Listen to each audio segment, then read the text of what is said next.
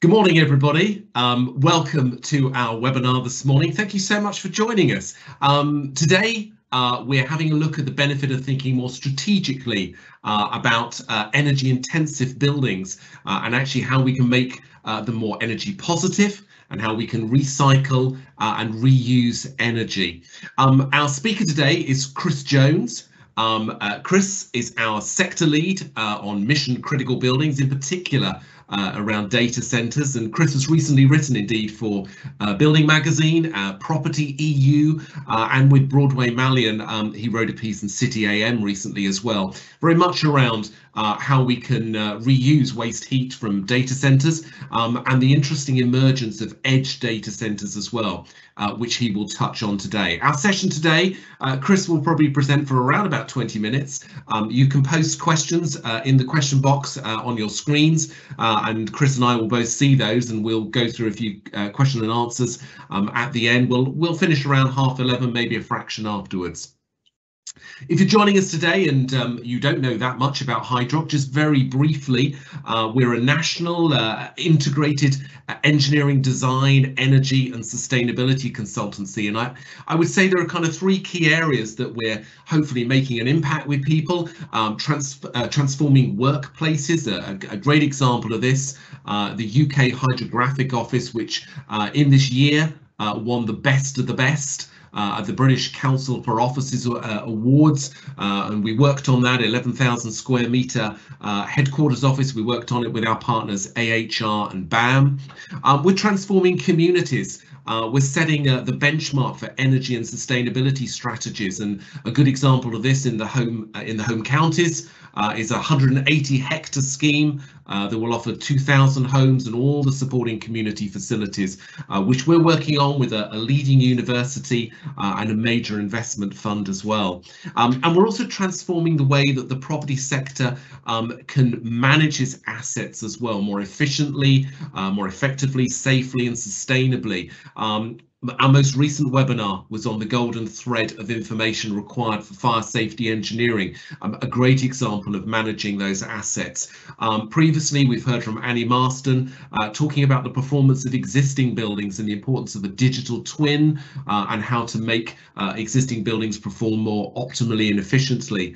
And we're also looking at, cost models as well to explore alternative forms of energy, renewable energy, the generation of it, the connectivity, and very importantly, the storage as well, and helping clients to understand those financial cost models to potentially unlock sites and to make them more feasible and sustainable. So there are some of the kind of areas we're working on in terms of transforming communities, the workplace, and future energy generation as well. But today, as I say, it's about energy intensive buildings, making them more energy positive, and the reuse of energy as well. And so I'm going to hand you over now to Chris, who's going to present for the next 15 minutes or so on that. So thank you, Chris.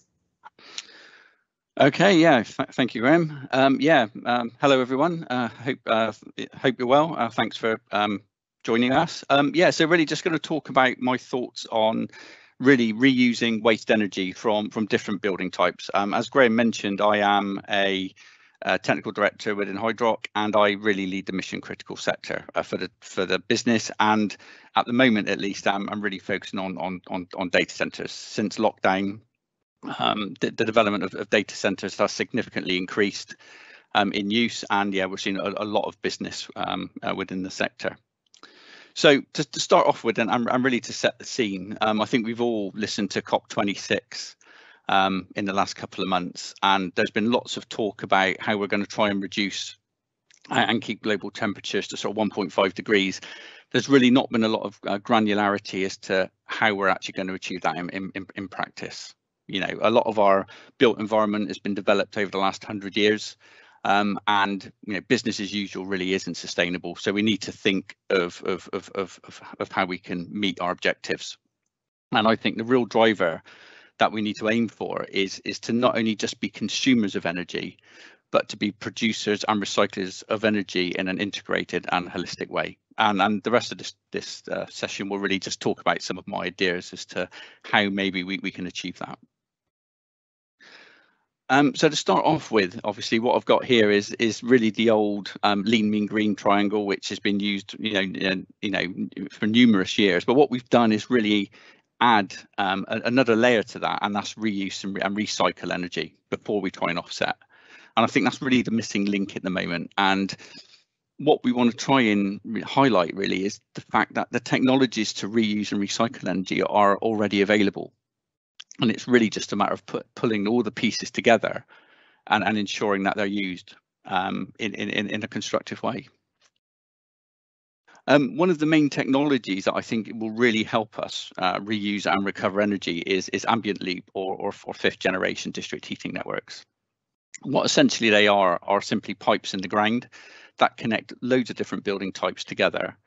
Each building type has a heat pump in it rather than a gas boiler or another type of heating source or cooling source. And the heat pump allows transfer of energy both into the loop and out from the loop. So if you have different types of buildings which have a net excess of energy, which would normally be rejected to atmosphere, that can instead be injected into the ambient loop via the heat pump. Different building types, such as dwellings, who have a net intake of energy generally, can then take energy from that ambient loop via the heat pump and use that heat effectively. In order to balance peaks in load on the ambient loop, storage can be included within the ambient loop. So if you've got an industrial process which is churning out heat 24 hours a day, that heat can be stored within the water within the ambient loop and will meet those peak demands.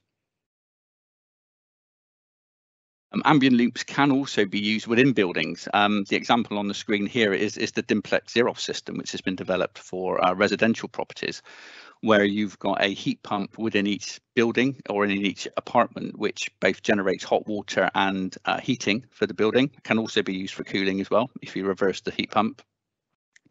And each of the heat pump units are connected to an ambient loop or a condenser water circuit loop within the building. And that can then be connected to a heat pump, which can either inject heat into the loop or reject heat out of the loop. They can also be connected into district heating networks as well. So this is all commercially available, and it really is a real good driver to reduce energy consumption within domestic buildings. Obviously, whilst we're talking about reducing or reusing and recycling energy, the most important thing we can do is to reduce energy consumption in the first place. Now, Passivhaus has been around for a number of years, and it's really not been mainstream in construction, but we're seeing a huge uptake in the use of Passivhaus technology. For those of you who are not particularly familiar with it, it's really just really good design, high insulation, high thermal tightness, low thermal bridging, really efficient energy recovery systems to minimize the amount of energy that we're consuming within buildings. And this can be both for domestic and commercial buildings. There are a number of different Passivhaus classes, but typically a typically built new Passivhaus dwelling uses approximately 1/10 of the energy of a typical domestic building within the UK. Conversely, 10 Passivhaus buildings, consume the same as one building nowadays. So by minimizing our energy use and using renewable energy and recovering energy from other types of building uses is really the way that we can try and meet our zero carbon objectives.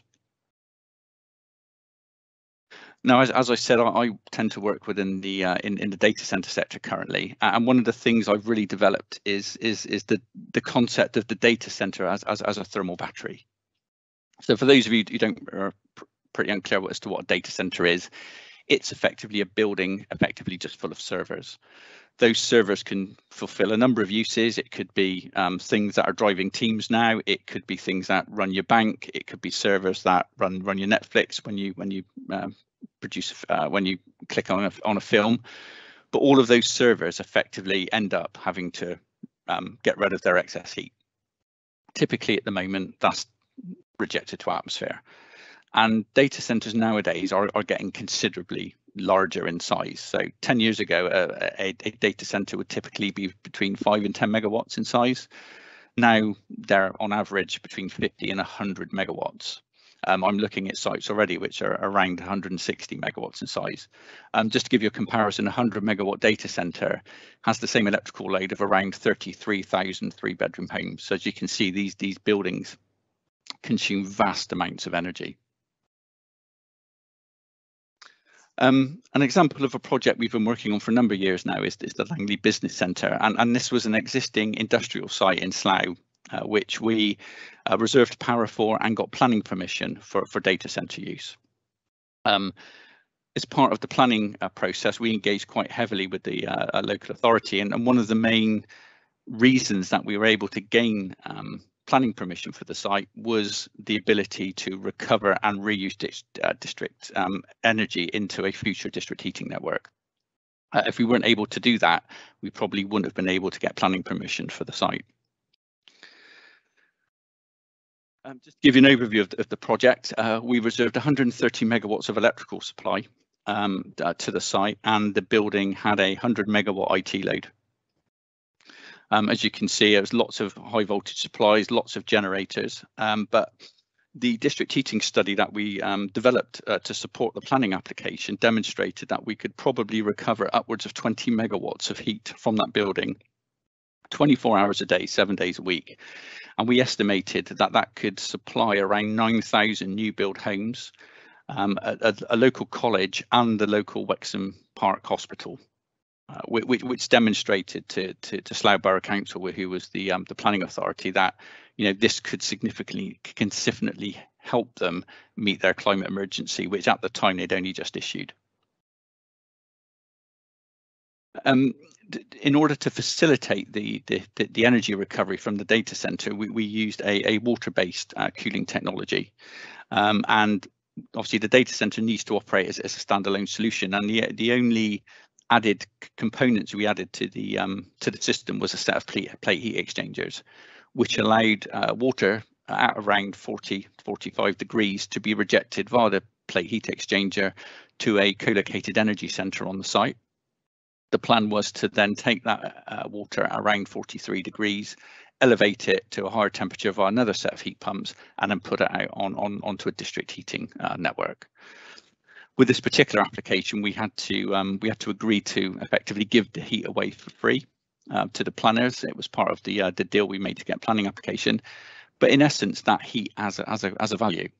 So any operator who normally would reject waste heat to atmosphere can actually start treating that as an energy source and potentially as a revenue stream. Just a little bit of geeky data on data centers now. There are a couple of suitable data hall technologies that can be used for heat recovery. Typically, these need to be water-based, purely because water has a very high specific heat capacity, so it can absorb a lot of energy per degree temperature rise of water, and is much more suitable than air technology. One advent of technology that will really drive, I think, the ability to recover large amounts of heat from data centers is dielectric immersion cooling. So this is a fluid which is thermally conductive but not electrically conductive. So the actual servers, as you can see in the picture on the right, are actually immersed within the fluid, and they can actually reject their heat directly into that fluid, which then transfers that heat into a water-based system. This isn't commonly used at the moment, but it is quite new within the market, but I expect will be used significantly in the future, and particularly within edge data centers, which I will touch on in a moment. Just to add on to the type of immersion systems, if these are actually used, what you can actually do is chain different server types together, and all their heat rejection can actually be added to the point where you can start with an inlet temperature of between 5 and 20 degrees and end up with an outlet temperature for use in district heating networks of around 60 degrees centigrade. So this would effectively negate the need of any future heat pumps or any heat sources to increase that temperature.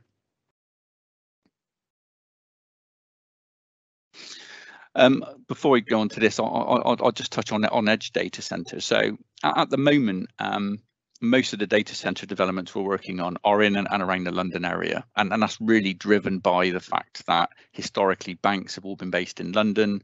They've always had their backup data centers close to London.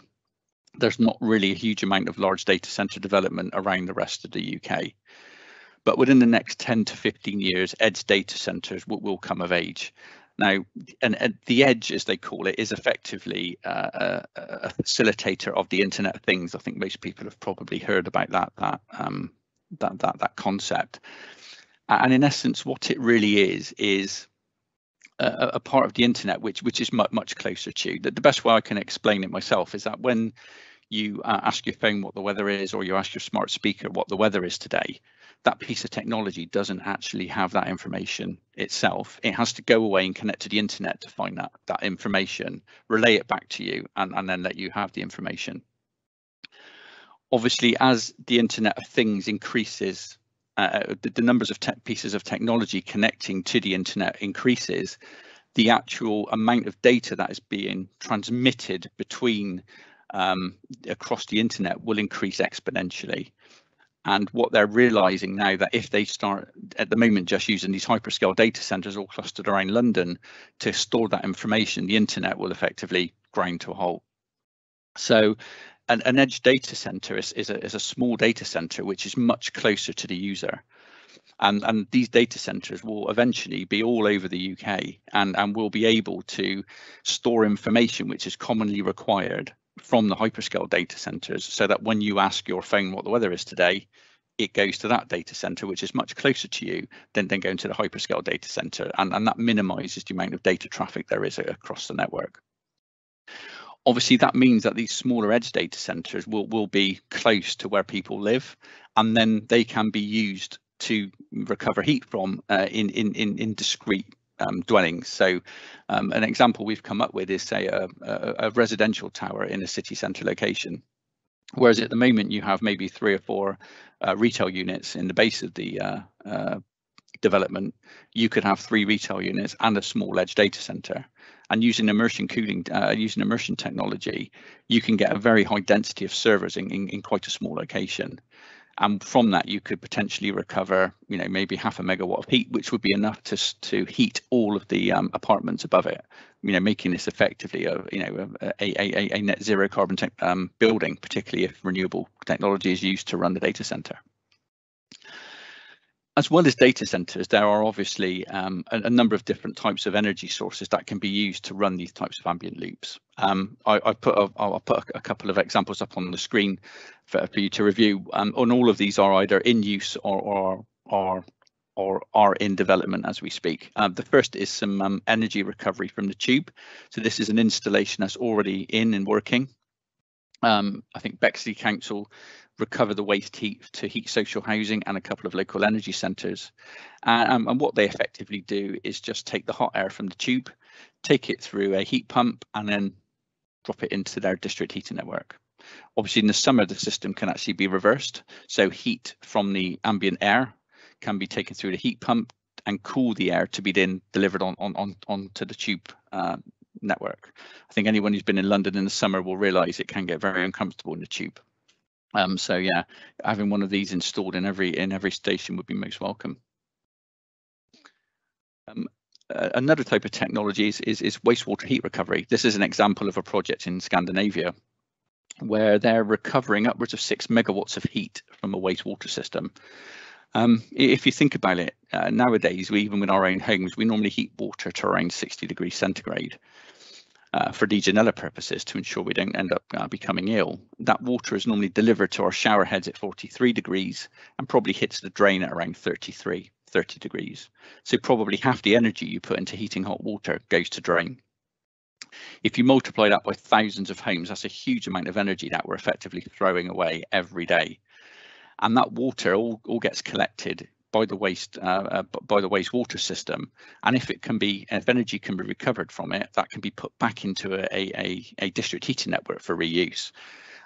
This particular example is in Scanport in this part of the large Copenhagen district heating network, where they're recovering upwards of 6 megawatts of heat almost constantly to put back into their district heating network. Another example, a little bit more closer to home, is the Eden geothermal project. This is one which is actually pretty hot off the press, really. They've just finished boring a 4.5 kilometre hole into the granite which underlies the site, where they're hoping to recover heat of up to 190 degrees C for both generating heating and electricity. Cornwall has an advantage over most of the UK in the fact that because they're underlain by granite being radioactive means that the temperature gradient as you go underground is actually higher than it would be in the rest of the UK. But temperatures of up to 100 degrees can be recovered pretty much across the UK, and there are a number of schemes already in the planning process to recover waste heat from or recover even geothermal heat from these types of sources. So, I think this gives you a flavour that, it's not just data centres, but other types of waste heat that can be recovered. I've not even touched on in industrial buildings, which obviously can, you can recover heat from. And what we can try and do is really build this into a sustainable and livable city. In this type of context, what we would have is a number of uses within a development. These could be offices, shops, homes, obviously, and using a mix of renewable technologies and energy recovery can make this whole development almost zero carbon. You can then add other things in. For example, vertical farms are a relatively new concept in the UK, but waste heat from data centres or other types of technology can be used with vertical farms to produce a lot of soft fruit and salad vegetables all year round. I mean, currently we import a huge amount of these vegetables from abroad, particularly in the winter. By growing them close to demand, we can offset huge amounts of energy and carbon that otherwise we would have to expend. And that finishes my presentation. I hope you found it useful, and yeah, I'd be happy to answer any questions that you have. Thank you, Chris. Thank you so much for that. Yes, well, we do have some questions, Chris. Love to put you on the spot with these. No problem. And I'm conscious with a couple of these that I'm going to ask that, you are quite familiar with, I've spoken to you many times, quite familiar with data center operators. So a couple of interesting questions here, putting you on the spot. I'm going to start with a question from Julian Dickens. Julian, thank you for joining us, who says, the reuse of waste heat from data centers sounds like a great idea. Julian's question, though, is that one of the challenges is convincing data center operators that connecting services infrastructure between data centers and adjacent uses won't increase risk of downtime or security weaknesses. So how do you go about addressing those sorts of concerns with the data center operators? Yeah, sure. So, what we always try to do when we design a data center for energy reuse is to ensure that the design of the data center itself is foremost in mind. So we will design all of the heat rejection to allow the data center to work in isolation of any requirement to recover heat. So if for any reason the district heating network goes down, the data center can operate on its own. To be honest with you, what we're finding with data center operators is that all of them need to try and become more sustainable. And we find that they are quite happy to accommodate these type of technologies to enable planning applications to be approved. Okay, so yeah, this is a classic case of technology moving on and thinking about how to separate aspects of that for security, and also organizations realizing that their own agenda around sustainability and what have you is very important too, so they need to actually think about these things. There's another question similarly, Chris, here again in terms of thinking about the data center operator, from Lyle Darwin. Lyle, thank you for the question. Lyle says, how likely are current data center clients susceptible to allow the dielectric technology? Is this being specified and designed? Lyle says that is aware of some clients who are skeptical about water cooling within the white space, and particularly the IT. So again, I guess, Chris, the question about how well data center operators are responding to these challenges. Yeah, I think historically, adiabatic cooling has been very popular over the last sort of 10 to 15 years because it does provide a very low energy cooling solution. The drive now, to be honest with you, is towards a densification of server applications within the data hall. The cost of actually building data centers and the land values alone are massive, particularly in the London area. Sites are being sold for upwards of £10 million an acre for data center development. So what developers are looking to try to do is to try and really maximize the amount of servers that they can install. Once you go above, say, loads of around 10 to 15 kilowatts a square meter, air doesn't become suitable to recover the heat. The servers just get overheat and get too hot. You therefore have to try and use some form of water cooling technology to try and reject that heat. The beauty of dielectric cooling is obviously it isn't electrically conductive, so you don't have any worries of water leaks damaging equipment. But yeah, generally I would say at the moment immersion cooling technology is probably leading edge. I don't think it's common by any means, but I think within the next 5 to 10 years, due to the drive to densify the amount of servers installed within a building, people will be driven towards this type of technology. Okay, thank you. I'm going to try and do another sort of 2 or 3 questions before we close. Question here, which I think I'm going to go to next because it links on to what we've just been talking about. Could the same technology be used on a smaller scale in plant rooms for, say, residential developments, offices, etc.? Yes, definitely. I mean, just as an example, I worked on a project a number of years ago for Dyson in Malmesbury in Wiltshire, and they had a 4 megawatt R&D facility that we built for them. And as part of the building, there was a little 250 kilowatt data center. We recovered the waste heat from that, put it into a ground source array for reuse in the winter. And that 250 kilowatt data center actually provided around 80% of the total heating demand for that 4 megawatt building. I mean, obviously we had backup boilers and backup chillers to manage the peak load, but that data center and the ground source system really maximized the amount of energy that could be recovered. I mean, that building's now been in operation since around 2016, so it's a tried and proven technology that can be used. Okay, yeah, excellent, thank you. Question from Alexander, which I guess gets a bit more detailed in terms of from a technical perspective. Do data centers produce roughly constant heat output, or does the heat output vary with the network load? It really depends upon the type of data center. Yeah, so obviously there will be peaks and troughs in demand, which is why when we looked at the Langley data center project, we only assumed we could take a fifth of the peak IT load as energy at any one time.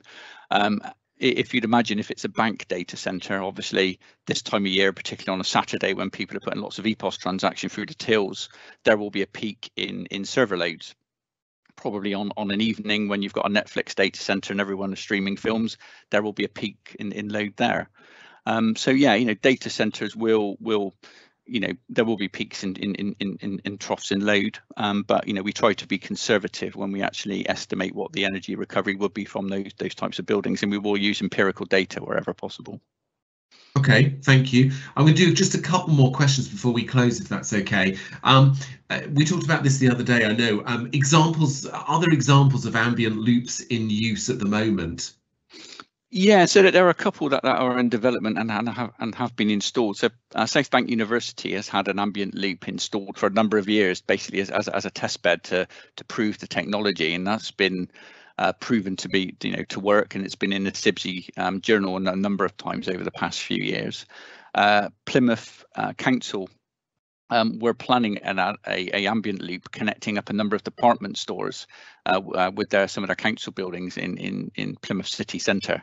I'm not sure if that one's progressed too much further, because obviously I think Debenhams have now gone bankrupt, so probably the heat that could be recovered potentially isn't there anymore. But there's certainly a number of different types of ambient loop systems that are currently being developed. I mean, my particular view is people trying to develop high temperature district heating networks nowadays probably are being slightly misguided with the fact that if we need to move away from fossil fuels, we won't be able to generate those high temperatures which those systems are based upon, and we need to look at lower temperature systems such as data centers or other types of renewable energy that we can use to fire those types of systems in the future.